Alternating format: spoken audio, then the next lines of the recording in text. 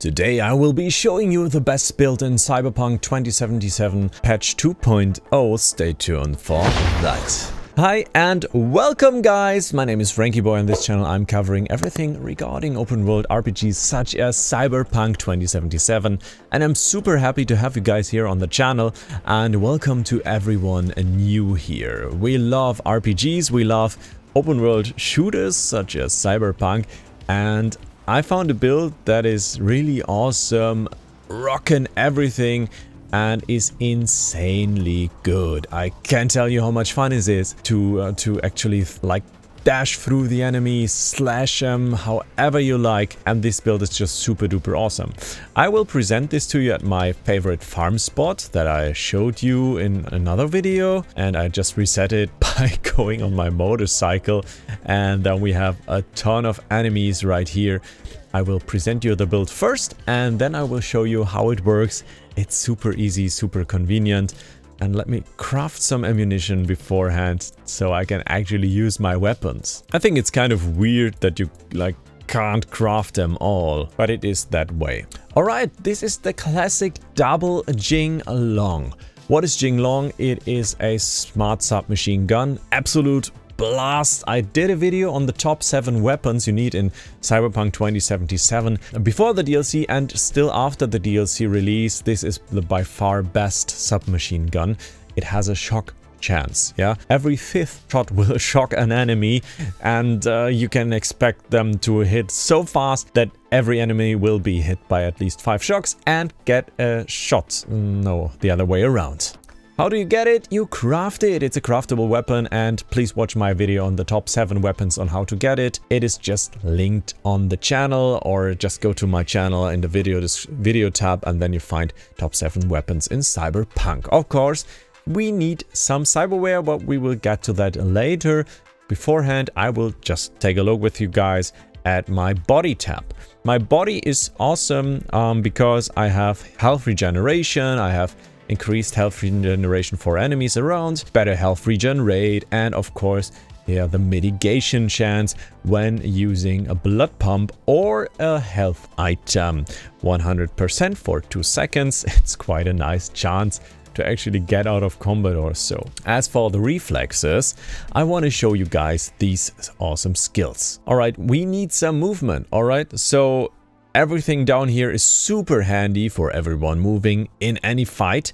Then we have the dash and the can't touch this, doom, ba-da-doom. Super duper awesome to be dashing in the fight and not get hit, because you get a 100% mitigation chance again. And this is super nice. Alright, we just skill about anything on the left hand side except for like stamina cost for hip firing. I'm rarely hip firing, so I don't use that, and we use like anything right here. We get stacks for doing shots, and if you want to, you can get salt in the wound, but you don't need it for this build, so keep that in mind. What you really need is the submachine fun for the submachine gun, because you get 22% fire rate after swapping to an SMG, and normal reloading ends the effect, so you won't normal reload.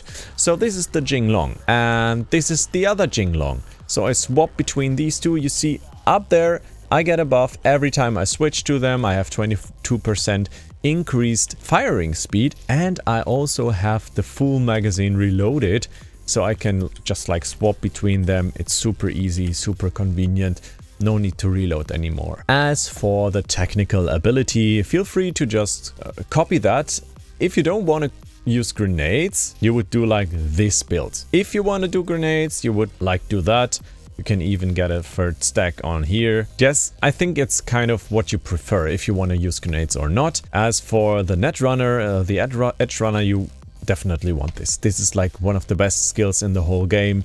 It's super awesome. If it procs, it's just nice. I would totally recommend getting it, and updating your cyberware is insane, because it will complement any build you can play in the game. So this tab right here, it's perfect for almost anything. For the coolness, you don't need it. If you want to crouch, you can totally get like this talent, this talent, this talent, but you don't need it. I think you only need it when you want to play stealthy, and this build kind of doesn't need that. As for intelligence, I got some quick hack upgrades, and as you guys can see on this save, I'm level 45. I want to get some more int to upgrade my smart weapons further. This will be a huge upgrade. I can get it at level 47, or if I respec, of course, too. Better smart weapons are what we need for this to even better work. Intelligence, also, of course, the edge runner and the reflexes tab are like the 3 things we need to max out and get the smart synergy. It's super awesome to increase that. So perspectively, you will get the target lock and of course the smart synergy as well if you can. As for relics, I'm rocking with the improved monowire, and I'm rocking of course with vulnerability. Other things are not like needed for the builds. Needed is, of course, cyberware. We definitely want the smart link to make use of our Jinglong, otherwise it won't work.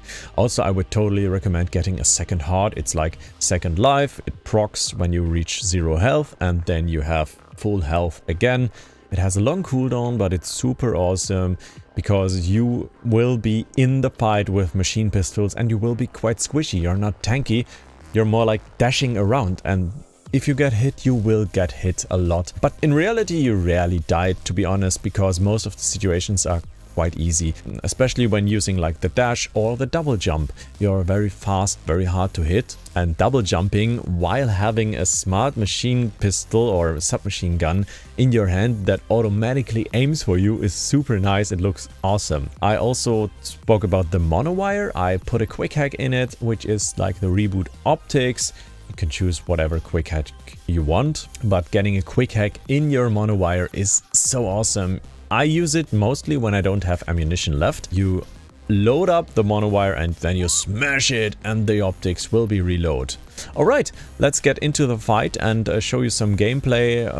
Besides that, you don't need that much of cyberware. I think it's just optional. As said before, the grenades, they smash really anything if they hit, of course, and the Jinglong will just like cut through anything like a razor blade. It's super awesome, but always remember to switch between Jinglongs. Floop, always at low health. Dashing around is always crucial. Swapping to the next Jinglong, swapping to the next Jinglong, and I'm almost just never aiming. As you can see, I'm always like exploding with electricity. It's totally fine. That's my build, to be honest. I have an item that gives enemies an electric shock on impact. This is quite nice to get, I guess, but you don't need it as well. What you need is like the build, and to get some awesome cyberware, just get some cyberware that you think fits, that's your playstyle. I think if you play my playstyle, you want to get some nice armor as well, and some health regen, some like headshot damage improvement. If you want to, like, some grenades is also possible. Like, grenades are super duper awesome on this build, and as you can see, they hit quite hard. Also, Jinglong makes them explode with electricity all the time. It's just insane. You see the electrical damage all the time, and it's so much fun. I love this build. I think it really feels like that's how Cyberpunk is supposed to play, in my opinion. You can see how I enjoy playing with this build, and you can farm so many items and so much levels with it. It just feels kind of natural to me. It's just awesome. Alright, there we have some more enemies, and you can see my health is still bouncing up, bouncing down all the time, and more enemies coming my way. I also made a video about this farm spot. If you want to check it out, like, totally do so. Oh, heavy machine gun. I don't know if that is a great idea, to be honest. It will level my solo, but I also talked about, of course, the quick hacks, which I could use. I use it for like sniper targets. I think it's the best for them. Maybe you use suicide or so, but I sometimes forget to use it because I'm having so much fun with the Jinglong that I don't think about using those kind of items or those quick hacks to actually improve my gameplay even further. But when I do, they hit quite hard and can sometimes easily one-hit an enemy. Like, of course, like suicide can always one-hit enemies. It costs quite a lot, but for snipers, they're super annoying. I like to do that and yeah, give myself a little bit of an advantage in those kind of situations. Yeah, besides that, I think that's how you play the build. You just go in and ruin everyone's day with reloading all the time, just making your way through the enemies, slashing them 2023 style. Yeah, you are a real Cyberpunk with that build, I think. I hope you had a great time and enjoyed the build. So I gave you some perspectives on how to upgrade it and to improve your gameplay even further.